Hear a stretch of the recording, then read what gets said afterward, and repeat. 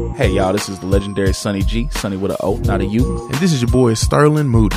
And we are Effa Podcast. Effa Podcast. And thank you for listening to us. So make sure you tune in to Effa Podcast, a real N-word podcast where we talk about real N-word stuff. That's it. So make sure y'all tune in. Effa Podcast. Effa Podcast. All right. Hey, thank y'all for listening. This is Effa Podcast. Effa, Sterling, you got your own what Effa is. What's Effa for you? Oh man, Effa can mean, fun ass podcast. You know what I'm saying? Like it can mean fucking awesome podcast. You know what I'm saying? Like if it's gonna be, everywhere, and I got some bad chick listen to it, it's gonna be fine ass podcast for her.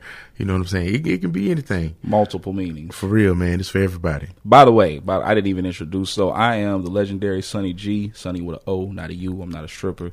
Y'all are gonna hear that a lot. And then my co-host, my player partner, my brother from another mother and father, twice adopted, Mr.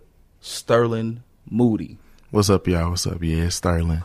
I used to go by the Trap Buddha because, I had them Shaolin shooters, you know what I'm saying? But, nah, man, like I have stopped selling drugs and I am back, living a good life. I have a real job now, so we're going to do this right.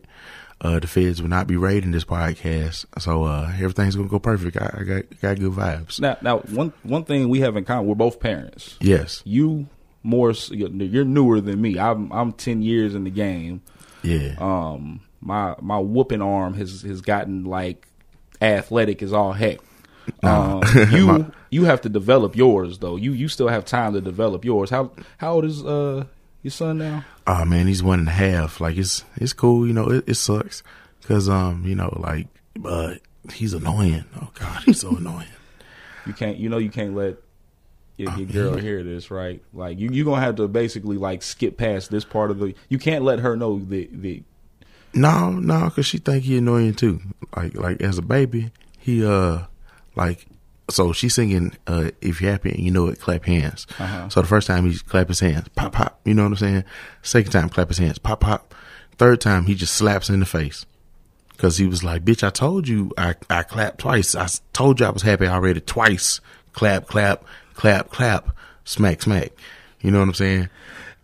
So he just going around just Rick James and bro, he has broken everyone's glasses. Oh yeah, he did. Yeah, he slapped my girlfriend's glasses off. Yes, I forgot all about that. Yes. And like and the crazy part is like the smile that he gives you, because like he knows he's light skinned. He's 1 year old and he already knows he's light skinned. Yeah. So like he slapped the fire out of her, but then he just gave her that like my bad. Yeah. Like I'm like, you know what? You gonna pay for that in 17 years. Bro, I'm afraid of who he's gonna grow up into, because I didn't have a dad, so I figured this shit out on my own. You know what I'm saying? And I think I did pretty horrible. So like at least I can tell him hey son, don't do this and don't do what they did. So you got to figure out the rest of it, because I can't really tell you what to do. All I can tell you is don't smoke crack. Like that's the only advice I really can give you. I feel like that makes you that puts you in the league of fame for fathers already. Like I think that's pretty good father. That's pretty good parenting. That's right. Because here's the thing. Okay, so the first topic I really wanted to get into with us both being parents is we're also both parents who smoke weed. Yes. And so first off, let me just give you a little upbringing on me. My whole family, with the exception of like maybe one aunt and one uncle, smoked. Okay. And then nobody ever hid it from, like, we didn't have to go into the next room or anything like that. Like everybody was in the living room. And it started with my grandma. Yeah. My grandma was the leader. She would get off of work. She worked third shift. She would get off and she would demand that somebody find her a joint. Okay. And, when I was a kid, that was my parents, and aunts and uncles in their generation. When I became a teenager, it became the grandkids' job. It was like, I know y'all little badasses is skipping school and smoking, so somebody go find me. Back in, it was Indo. Yeah. When I was a teenager. Matter of fact, no. What was the Chronic? No. What's the? Because y'all didn't call it gas. Man, we had some of the dumbest names. They had stuff like Doja. That's what I was thinking of. We had to go find her that Doja. Yeah. You know what I'm saying? And but yeah, so my grandma, like, and it's crazy because doctors, she had been a nurse her whole life. Okay. And in 1988, she had got diagnosed with lung cancer. And doctors had told her that she had to go on chemo. And she's seen chemo take out more people than the cancer did. Yeah, that's a scary thing, man. I'm not going to lie to you. Yeah, so she decided that she wasn't going to go on chemo. She was going to, before the internet, people used to order out of catalogs and stuff. So she used to order out of these magazines that had herbs and supplements and stuff in them. Yeah. She ordered a whole bunch of those, and she, like, smoked a whole bunch of weed. My grandma was still Grandma invented woke. Yeah. She was just in tune with natural remedies and stuff like that. And my grandma stayed whooping great grandkids up until 2015. So either doctors don't know what they're talking about, or she was just really, so people can't tell me nothing about weed. Like, she smoked up until her last days. So people be like, well, weed does this and does that. I'm like, no. See, let me tell you about my family. So my mom was super religious, so she didn't smoke. You know what I'm saying? But my aunt and uncle smoked. And so when I was younger, I always thought, like, damn, it always smelled like something back here. But I didn't know what weed was because, I grew up in hood suburbs. You know what I'm saying? That's where your mom, she said, like, yes, we in the hood. It is crackheads everywhere, but you not going to know you in the hood. So, we was, sheltered. But I noticed, man, I'm like, what does this smell? And every time I walk in the backyard, I'd be putting shit away. And when I was about 12, one day we were going to Atlanta from Augusta, and we walked in the backyard and pulled some clothes off the laundry line. And get to Augusta, I put on some pants, look in my pocket, it's a bag of weed, and I'm like, I don't even smoke weed. These, so I'm thinking, like, what the fuck going on? And then it was years later when I was already a pothead, when I was like, damn, I caught my aunt and she stashed that shit scared. Like, it was wild. It was in, like, how you go to, like, Zaxby's or something, they give you some forks, and the forks come in a little plastic wrapper. It was stuffed, like, just stuffed full of gas. And I mean, this is like in 2002. You know what I'm saying? Like, I'm sitting up here like, damn, man, like, and then I think the first time I got high, I was like 13. I was at the skating rink. I caught a contact. So I'm in the skating rink. It's hard to piss on skates. I'm not gonna lie to you, bro. It's very tough because the flow. You mean when you go to the bathroom, right? Yeah, you know what I'm saying. Like, sure you wasn't like on the floor or on your. No. I've been around 4 times. I think I'm just pee on the floor. Yeah. Oh shit, nigga slipping. No, but So I was in there for a long time. And I'm with my partner, you know what I'm saying? We 13, and you real weird at 13 because you're like, hey, man, you want to go to the bathroom? Yeah. Y'all sit in the bathroom talking, you know what I'm saying? And we are high as shit because somebody's in the store. Y'all are high. See, I was like, I never needed to go to the bathroom with my homeboys, but then when you high, you do think, like, you be like, I need some help. Bruh, you know what I'm saying? Like, it just happened that I went to the bathroom, he went right after me, you know what I'm saying? And then it was some, some older kids in the bathroom blowing it down. And so we standing in the bathroom and you're not noticing, but you're like, man, I'm getting contact, and it don't take a lot when you ain't never smoked. So we immediately think, oh fuck, we dying. So we go to the only adult that we think of who is probably like 16, and he's the kid that works at the skating rink, and we walk up and we go, hey man, I'm not gonna lie to you, but we are both going blind. Can you help us? Like, everything's getting real foggy, real cloudy. We laughing, but we panicking. Like, we are full blown panicking. And he's like, just skate it off. And we were like, you know what? That makes so much sense. We're going to skate the blind away. So we skated. You can't see. And you decide the remedy for not seeing is to go forward on wheels. Oh, bruh. That was going to cure you not seeing. So regardless of what happened, once you were going forward on the wheels, that was going to cure the blindness. That was it. It was either that or, stand at Tekken and pretend like you playing with the no quarters that you got. You know what I'm saying? That's what I did. Yeah. That was me at the skating rink. I went with $20 just specifically to play games. And then when that $20 wore out, I just sat there pressing buttons, hoping that somebody would put in a quarter. Bruh, look, see me? I was hey man, you won your first round. Do you mind if I play your second round? Because you probably gonna win your third round anyway. So if I lose, it's okay. Yeah. Can I play with you? Like, I'm the type of person. You as because I was like, hold on, we're gonna go back to that. Yeah, that's a good topic. We're gonna go back to the arcade days. But okay, so back to parenting on weed. Okay, all right. What's an encounter you've had with a parent that just lets you know, like, ooh, like we are not the same kind of parent on, like so to give you an example of what I mean, right? I've gone over to a friend's house and smoked with them, but we've had to smoke in like the most uncomfortable room in the house. Like we've had to go to the attic and it's super hot in the attic, or we've had to go to the basement, not even a man cave basement. Like it's like the washer, the dryer. It's hot. Grandma used to pickle greens. They've been down there since 1986. Like it's not someplace conducive to having a good high, and you know, they're hiding it from kids. Meanwhile, you come to my house and, you know, like me and my daughter are going over essay questions while I'm smoking. It's like, you know, you've got a test to prepare for tomorrow. Where's your math book? You know, so. Bruh, I'm not going to lie to you. But if I babysit anybody's child, they might be a little high.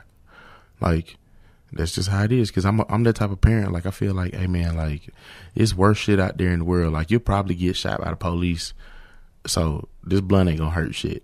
You know what I'm saying? Like, the way statistics works for, you know, like I'm black, you know what I'm saying? So, like, the way statistics work for black boys, you know what I'm saying? Like, man, you get, okay, police or a heart attack, or, you know, you going to get addicted to, like, crack, and everybody I know that got addicted to crack didn't even smoke weed. They were like, no, that's not my shit. So I figured, like, let's get you. That is crazy. Yeah. When you run into somebody who, like, completely is like, ooh, no, weed, and then they go to, like, something completely on the opposite side of the scale. I know a bunch of dudes that do cocaine and don't smoke weed. Like, and I was like, why? It's not even not doing it. It's when they, like, the look on their face when they reject it. You're like, disgusted. It's like, hey, man, you want to hit this blunt? Ooh, no, I'm cool. Like they out there picking their kids up from school bumped up, you know what I'm saying? So they can give their kid like a good happy day and get through the day, you know what I'm saying? Like I don't know the thing. Like I've never done cocaine. It's not something I don't want to be up like that. You know what I'm saying? Like I like to be like, yeah, I can just chill, you know what I'm saying? Like I want to smoke a blunt, and as a parent, I feel like it makes me a better parent because I'm gonna be more relaxed. You know, I'm not gonna beat my son like that. You know, because I'm going to be high enough to be like, okay, I see how the fuck he got there. Okay, well, let me make sure he don't get there again. Now, the second time, hey, son, you know, like, you fucking up and I don't like you right now. I understand. No. I get that, because I feel like I am, my daughter gets so many more chances with me when I'm high. You know what I'm saying? You know, it's like, you know what, let's calmly discuss what went wrong here. But, like, sober, I have to constantly remind myself, like, all right, don't go off. Don't go off. You know what? I should probably be high for this. Bruh, I done smoked a blunt to change a diaper before. Because I was like, okay, I know he got diarrhea, and I'm going to throw up on him. Let me ease my stomach with this blunt. Wait,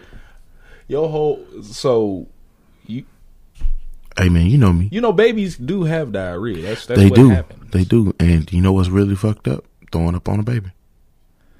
Not because they don't remember it. You know what? That it's more messed up to do it on a grown person, because they know it's happening to them. A baby's not gonna remember that. A baby's not gonna be like, remember 1 year? Like like Sean's not gonna like come back in 18 years and be like, hey, remember that time? You know, like. But that would be crazy if he did. You know, it would be crazy if kids like really did. No, parents. If parents went back and got revenge on kids for the stuff that they did. See, that's crazy. Like, I don't know what I would do if my son came back, because right now, like, it's kind of fucked up, because, like, you know, there are times when he just kind of pisses me off. You know, like as a parent, I sit down, I'm like, you know what, son, I'm not going to lie to you. I'm about to leave you in this room with this YouTube on, and I'm going to go outside and hit this black and mild before you make me, you know, kill myself. Because I don't know what it is about kids, but they're like, hey, I know that we can be together at the same time and separate. But my son is like, hey, Dad, you know, I want to lay under you.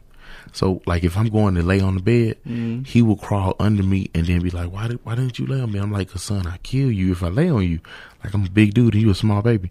And he's like, I think that's what I wanted. I think you underestimate. I've seen your son. You're underestimating him. He is a solid little dude. Like he came out as he came out premature, right? Yeah, he was 1 pound 6 ounces. He was like the size of 2 thumbs. Bro, he was almost like a kilo of cocaine. That's, and not even stepped on. For real. Right.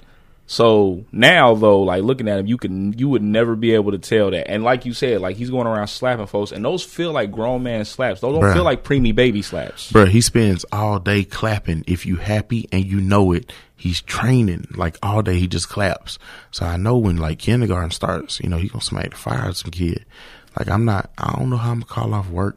Until had to go to the principal's office for that. Yeah, for smacks. And then, like, part of me, I'm not a great parent when it comes to that type of stuff because, like, I believe in the best solution to bullying is beating the shit out of them, before they can, hurt you. You know what I'm saying? So, like, hey, son, you got to defend yourself. Like, if clapping is what's going to, do it, that's cool, but stop hitting me. You know what I'm saying? Like, my girl was giving me a massage. And she's doing the thing where they're like, kind of punching your back, making sure, to get the knots out.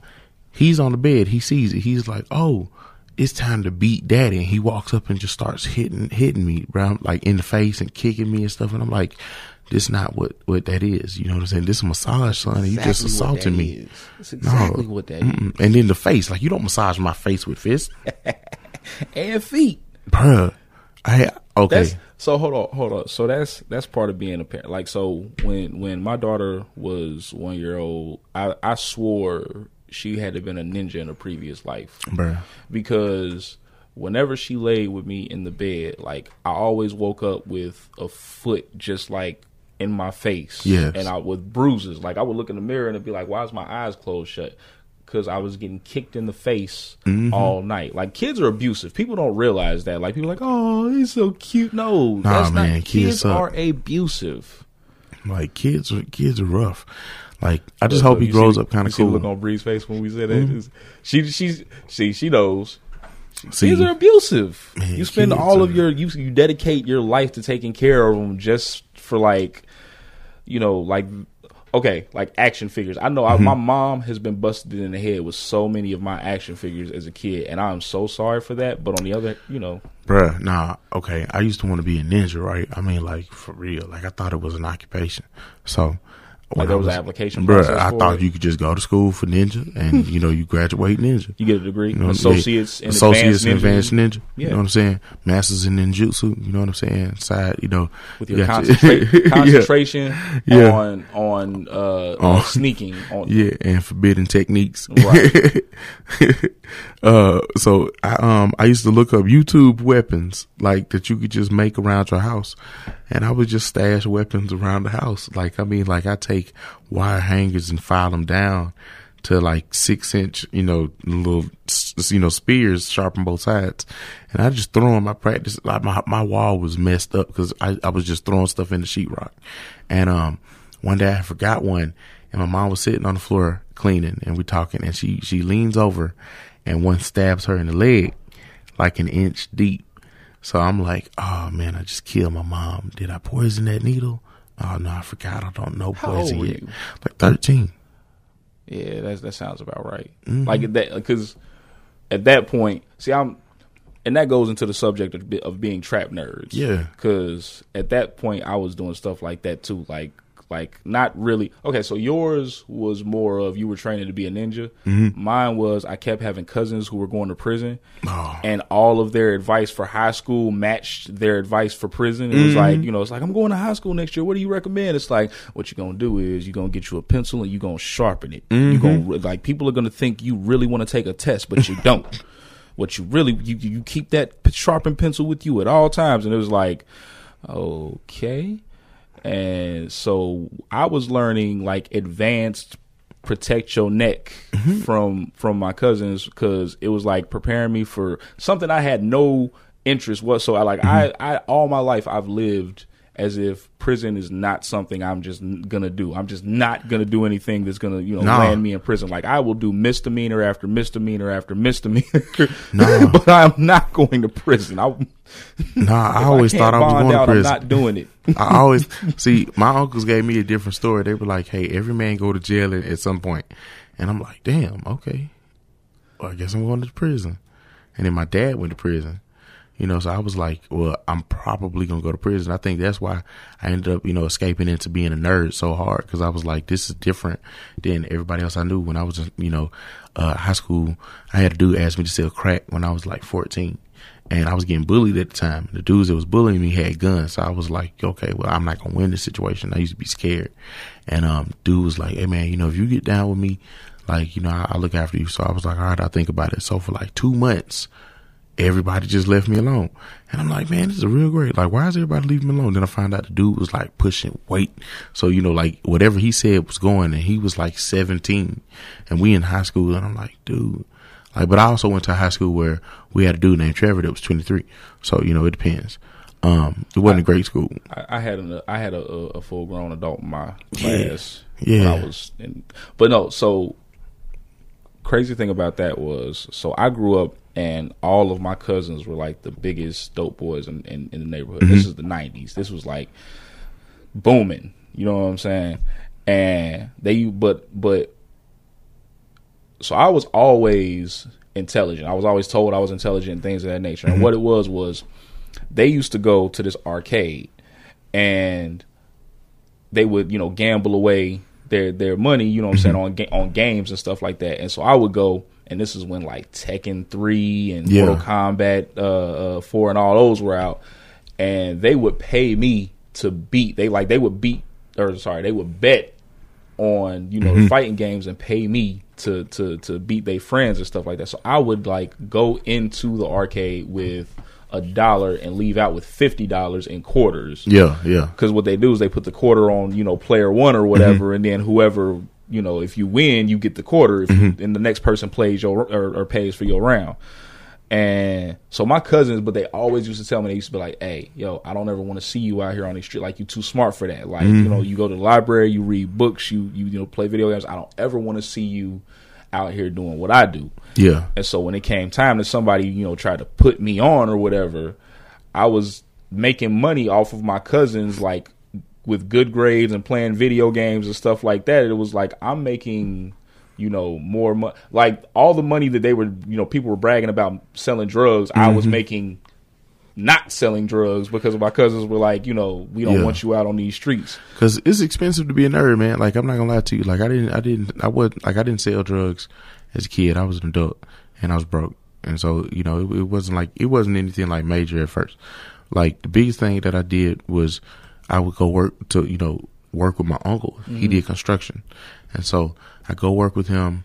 It would be stuff from like, from when I was 5, hey man, just basically being on the truck, and he just wanted me with him, and he slapped me like, $5 at the end of the day. And then by the time I was 13, I was getting like, $20 a day, but I was doing more work, like, hey, help me unload the truck. When I turned 16, I graduated high school, and I went to college, and I wasn't mature enough to go to college yet. So when I got done, I went back and worked with my uncle. And working with him was how I was funding all my nerd projects. Cause if you went to Books A Million on Saturday, they played Yu-Gi-Oh! So you would play Yu-Gi-Oh! For like 6 hours straight, from like 6 a.m. to like noon. And you had to be good at it, you know what I'm saying? And like, people don't tell you, but nerd games are very expensive. Like, any type of card game, any type of collectible, when you're sitting there and they got like 10,000 cards, and you're like, okay, well, I can only use 40 in a deck. And collectible card games are the biggest trap, because they give you the basic deck for free. Yeah. But the cards you want are always going to be the premium deck that's cost, this like half your rent. It's like they got these things called 1-turn kill decks or 0-turn kill decks, which in like most games where the second the person starts playing, they've won, because it's like, okay, well, I know when I play, these 6 next cards are stacked in my deck a certain way, where you have like, okay, like the average person might have like, okay, I got, 30 cards. They're going to be all types of different stuff. Or 1-turn kill deck might have like 5 versions of, the same card. So it's really only 6 cards. So you got a 1 out of 6 chance of doing the right thing. And the way the deck is designed is like, when you pull a card, it just keeps giving you more cards until you win. You know what that sounds like? That sounds like Game Genie for card games. Like that sounds like a cheat code for card games. Like everything does not have to have a cheat code. Life, everything in life, card games. There's no cheat code for spades. Like there's no up, down, left, right, BA, select, start for spades. Like in spades, if you cheat in spades, we know. Everybody knows, and you're probably gonna get your ass whooped. For real. But in Yu-Gi-Oh or those card games, like it's different because the games are designed to be like that. It's like whoever spends the most money, they get it. EA is dealing with that right now with microtransactions. Like, it's gambling. Right. So, like, think about it. Back in the day, they got us hooked on gambling as kids. Like, they were like, okay, well, you can give us $4 and we'll give you 11 Pokemon cards, but I'm not going to tell you what Pokemon cards you get. Then 5 years later, they went from 11 Pokemon cards to 9 Pokemon cards for the same $4. And so you were like, okay, well, yeah, man, I'm going to spend more money. You just keep spending money on it. Like being a nerd, especially a trap nerd, because most trap nerds come from the bottom. We're not like super rich. Our parents are giving us $100 a week allowances, so you scraping up the money you can, you hustling up what you can to get your nerd stuff. Like, hey, I'll trade you 2 cards for that card. I give you this comic book for that comic book, because you can't buy a new comic book, but your friend got a comic book and you got a comic book and y'all could trade. You know what I'm saying? That was the only one of my friends who read comic books. Okay. That was the like I was in the 90s. The 90s, it was taboo to be a nerd. You know what I'm saying? It was get locked in lockers, swirlies, wedgies, all that stuff. But speaking of being a trap nerd, though, I remember the day somebody tried to put me on. They're like, hey, so, I'm making all this money, and I need some help. And if you help, I do this and I do that. Remember, I'm getting paid by my cousins and everything. Mm-hmm. But I remember thinking to myself, the one reason I didn't do it is because I was always a science geek. Yeah. And I always thought to myself, if I cooked dope, I would get caught immediately because I would be the only person out there with like cinnamon dope and cocoa dope and like strawberry quick dope and stuff. I was like, the police would immediately be like, there's only one guy on the block with strawberry quick dope. Get him. You know what I'm saying? Like, so I knew immediately the drug dealing was not for me because I was not going to be able to resist the urge. Heroin. Yeah, I was going to have like Swiss Miss cocoa dope, like, and immediately get caught. Oh man. But hey, we are coming to the end of the show. Before we end the show, first off, we didn't say the name of the show. The name of the show, we did say the name of the show, but it's Effa Podcast. Yep, Effa Podcast. Funny ass podcast / F a podcast / Effa, which is I looked this up. I found this out accidentally. Like we already had the name Effa Podcast, but Effa EFFA is a West African word meaning blessing. That's what's up. So. We've got the vulgar version of what Effa Podcast means. That's what's up. And then we've got the, we can actually tell our grandmas to listen to this because it's a blessing. A wholesome name, Effa Podcast. And then they're going to turn it on and be like, y'all talk about weed, that devil's lettuce. What's the craziest term for weed you've ever heard? I used to like reefer. Reefer was cool because it's like a real 70s vibe. Reefer does sound cool. Reefer sounds like something you find in the fridge. Go back there and get me that jar of reefer in the fridge. Yeah, and I hate the term pot. Like white people, you serve white people, they always say, "Man, you got any pot? You got any pot?" I'm like, I got weed. I don't got pot. Like pot is different. Pot was grown by some nerds in a lab in a basement dungeon. Pot immediately makes it sound lame. Like, all the after school specials in the 90s used pot. Like, you're on pot. It just can't do it, man. Oh, and so before we go, audio dap. So if you donate, if you donate to the show, or anything of that nature, we always give audio dap. And this week's audio dap goes to Tania for Lomo Graphics, a League of My Own Graphics. She did the Trap Nerd Entertainment logo that you're going to see on our Instagram. So if you go to Trap Nerd ENT at Trap Nerd ENT on Instagram, if you need to book us, email us, trapnerdent@gmail. Sterling, what's your information? If you need to book me, you can check me out on Instagram at Sterling Moody, STERLINGMOLDY. I'm always doing stuff on there. You can also book me at sterlingsgfe.com. I'm sorry, sterlingsgfe@gmail.com.